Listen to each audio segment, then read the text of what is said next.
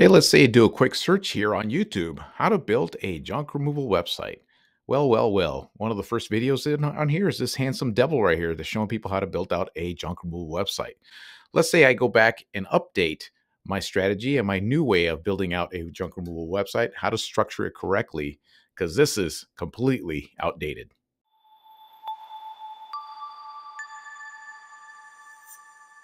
What's up there, guys? This is here once again with Get Busy LLC, helping local businesses, contractors, and home service businesses to understand the internet, SEO, and get their business found online to generate more leads for their business. So in this video, I want to talk about going back to a video I made. Looks like it shows right here 3 years ago, and how I talked to junk removal business owners on how they should structure their website to generate leads for their business. Now, the reason I wanted to do this is because I looked up the other day, I was just decided to go on YouTube and take a look and see where some of my videos are ranking and things like that. And I saw this video. It's so old now. It's funny to see it. I'm recording in my backyard. I'm just using the camera on my computer. I think I had a Dell computer at the time.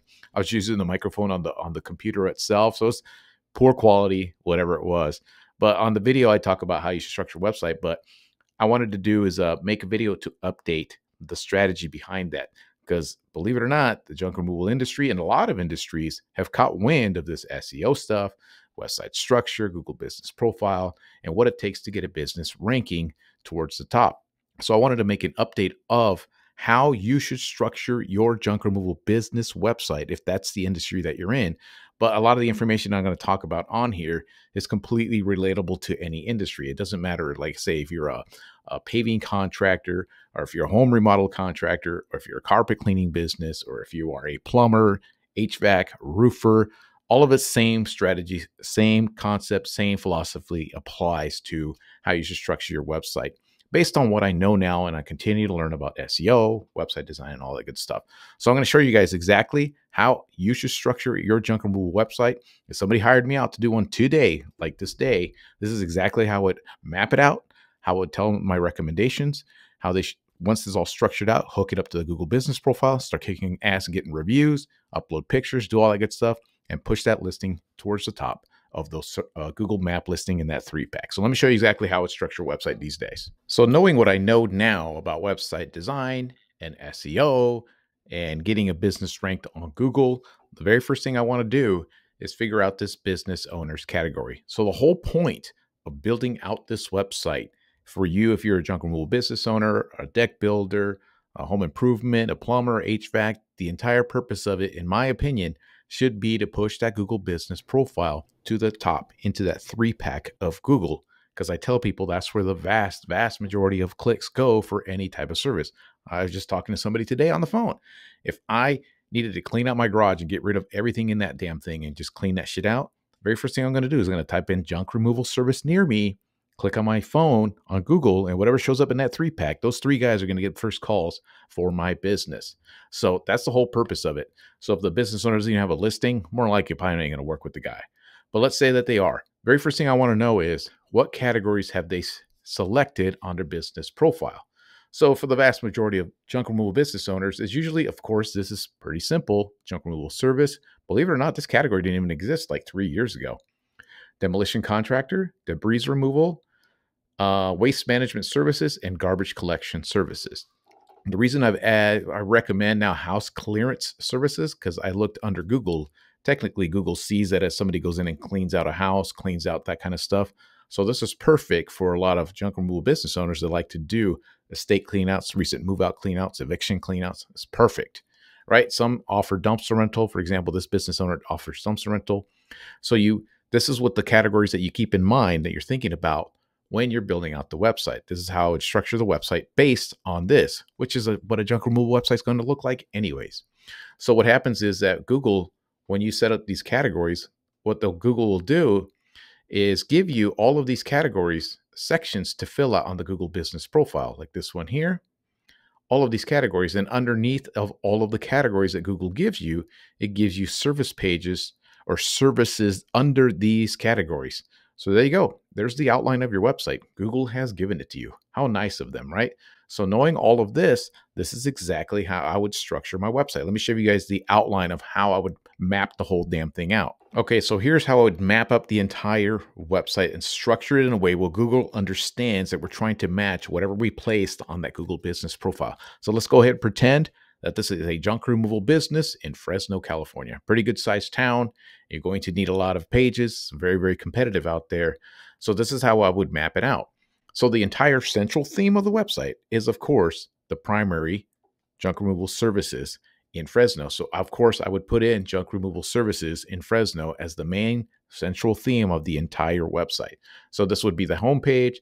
I'd of course make a contact page, an about page, typical crap that you need on a website. And then from the home page out there, based on the categories that I just mentioned to you, I would start to branch out and build out pages and categories and sub-services based on what I just showed you. So under the category of demolition contractor, I would build a page solely focused on demolition contractor in Fresno. From this page, I would branch off and go into the various things that I demo: hot tubs, storage sheds, fence, deck, small structure, shed. You can build as many pages as you want based on what you put on that Google business profile. So all of these would be under the umbrella of demolition contractor. All these pages would link back to this page right here, which this page links back to the junk removal main theme of the central theme of this website. Now you have to think about too, if you're a junk removal business owner, you're going to have to build out pages for every little obscure thing out there. So why not organize it in ways where it kind of matches the Google business profile? So now from the home page, I'm going to branch out to another service page that says debris removal in Fresno. It matches that category of Google and the location. And from the debris removal page is going to be a page of like 1,000 words, 1,500 words. That branches off into subcategories of debris removal, just like construction debris, concrete removal debris, asphalt debris, roofing debris, renovation cleanup debris. What else did I put on here? I can't read it because I'm going blind now. Whatever, whatever you can think of under the category of debris removal. And all of these pages link back to this one. Now, let's say almost every junk removal business owner loves doing property cleanouts because they're big money. So you branch out and build a page for house clearance property cleanout services in Fresno, California. So you build a page that talks about the various cleanings that you do in regards to house cleanouts, things like that. So property eviction, estate cleanouts, hoarder cleanouts, all that stuff. And then what you're going to do from there is you branch out and start building pages under the category of house clearance services. So like I said, estate cleanout, hoarder, move in out eviction, foreclosure. I even added like garage, basement cleanouts, and everything under the category of this right here. And then you have another page for waste management services. And you can do stuff like house cleanouts, office cleanouts, commercial junk removal, things like that. And then from the home page itself, I'm going to build out pages that are related to junk removal services like appliance removal. And then from the appliance removal page, I branch off into we remove fridges, we remove washers and dryers, we remove dishwashers, we remove old water heaters, whatever it might be. Then you branch out from the junk removal to furniture removal, to household items, that sort of stuff. And then these branch out to subcategories of this page. So what you're doing is building out a shit ton of pages and building topical relevance. Google wants to know if you know your shit. So that's exactly what I'm doing with the website. That's exactly how I would structure it. Now, let me show you with my template how it would look technically. So let's say I used this website design, this template to build out this junk removal business page in Fresno. This is all just generic stuff. You just fill in the blanks. Usually I fill it in for people that hire me to do this stuff for them. We are the best junk removal service in Fresno, California. See how it's the service in the main Google business profile category, the primary category. That's your keyword for your location. And then all the content here would be about junk removal service, the various services, what makes you different, why we kick ass at what we do. Here is a quick summary of all the services included with our junk removal services right here. And you're going to see, this is the secondary, and this is where you're going to see, let's pretend that this was, what did I say it was? Demolition contractor services, right? So let's say we do demolition contractor services under this category. So when you click on this, now you're going to have demolition contractor in Fresno. and you're going to have like 1,000, 1,500 words of content, talk about all the demolition that you do. And under this, you're going to have, under this category, we demo hot tubs, we demo storage sheds, we demo above ground pools, we demo kitchens, we demo so-and-so, and these will branch off into those smaller pages like I mapped out right here. Right. So let's pretend that this is now the concrete removal page. So we concrete removal in Fresno, California. This is what we do. We remove concrete. Here's a quick little template I've created for these smaller sub pages. And it talks about the concrete removal process and all that good stuff. And then this page will link back, just like I showed on my diagram here, should link right back to this one here, just like this. Boom. All right. And then let's say house clearance services. So let's go ahead and pretend that we're back here to the home page. This is secondary GMB category number 3, house clearance services. So house clearance services, property cleanouts in Fresno, California. And you go down here, it's going to show eviction cleanouts, estate cleanouts, hoarder cleanouts, recent move out cleanouts. We clean out garages, we clean out basements, things like that. So let's say this one branches off into, we do hoarder cleanouts. And then you can have a page about hoarder cleanouts, just like this diagram, right? Let's say and then this page will link right back to this one. So on here, I'm going to have a link that points right back somewhere in here. There it goes right back into my GMB category, the 3rd category of business. That's how I would do it. And then when it comes to just run-of-the-mill junk removal services, I would have it under here, a main service like appliance removal. We remove fridges, we remove washers and dryers, we remove dishwashers. Another main service, we do commercial junk removal. We clean out offices, we clean out retail stores, we clean out whatever it might be. And then you just go on and on and on and on. You build out pages after pages after pages. And before you know it, you have a 30, 40, 50 page website. That's exactly how I would do it.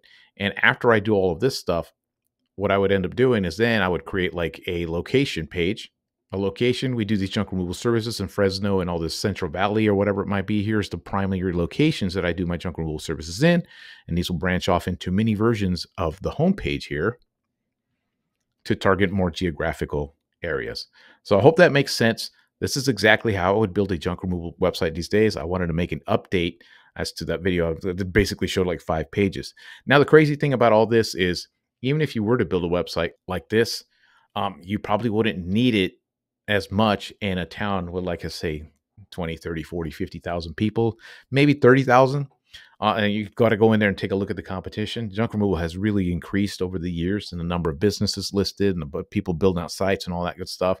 So nowadays, if I'm building the junk removal business, I'm not even going to mess around. I'm going to go in there swinging. I'm going to build a page just like this, start off with like 30 to 40 pages right up from the get-go. Structure a website just like this, make sure it's interlinked correctly, make sure all of those service pages matches the categories I have listed on my Google business profile. So that's the way I would build a junk removal website these days and get that thing to rank towards the top of Google's map listings, where all the money and all the clicks go for local services. Now, will all of that take some work? Oh, hell yeah, absolutely it's going to take some work.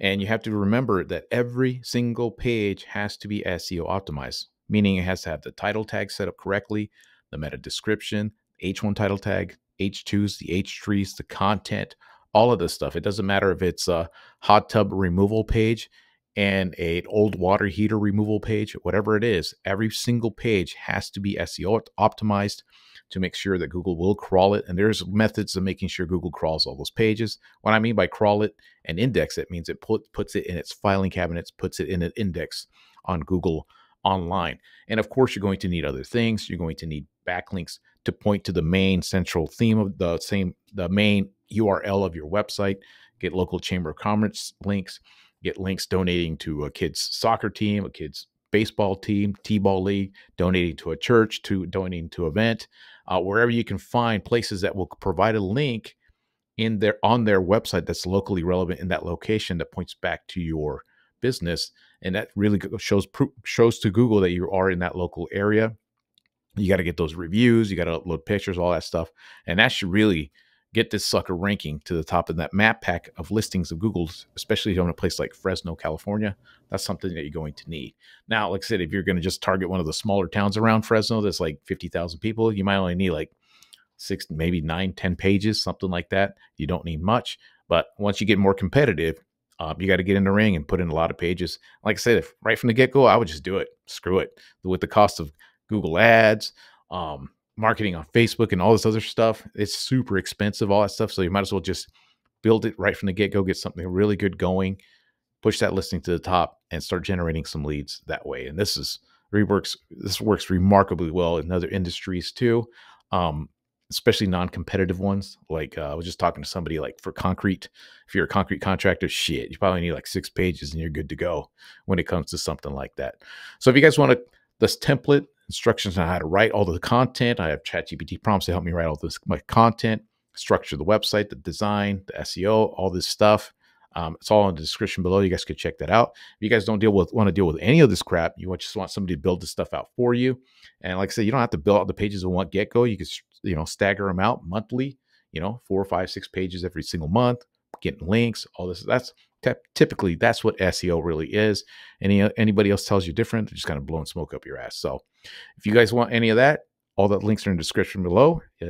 Get pricing on my website designs, the training course, the template, all that good stuff. It's in the description below. And for any of you guys that kind of want to know where I got my start in learning all this stuff and building out websites and that's SEO stuff, I created a video not too long. You can check that out right here. My journey with the Rank and Rent. It's what it's taught me about building out websites and ranking them here at the top of Google. Other than that, that's all I got for you guys today. Till next time.